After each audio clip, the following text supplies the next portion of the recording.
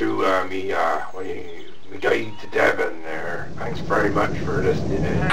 It's nice to know somebody's notice of these things, you know. It's may come and you don't know whether no one's watching them or what, you know, but thank you for joining this.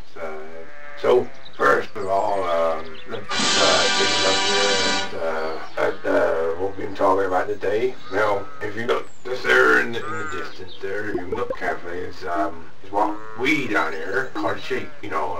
Anyhow, you know, sometimes they're sheep, they make some noise called barring, you know, which is funny old noise really. Now, I don't know what they're for really. They stand around and they munch on the grass and stuff. I remember when we was young, I remember a story once there was this sheep up a hill, sort of sheep I'm looking at now. These what we call woollians, they woolly sheep.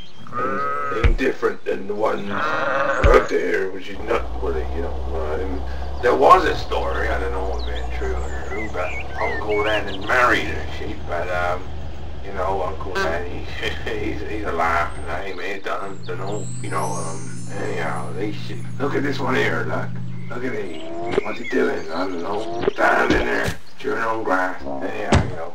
They seem to be looked after. There's the farmers come down and that. Blow their whistle and that. And the dog runs around and the sheep run away from the dog, you know. It's quite pretty to watch, really, you know. But, I don't know, it's too boring, really. I'm not really pretty boring animals, really, you know. So, they were all them about, you know. What can you do? They're everywhere. So, that be sheep for you. You join me next time for another guide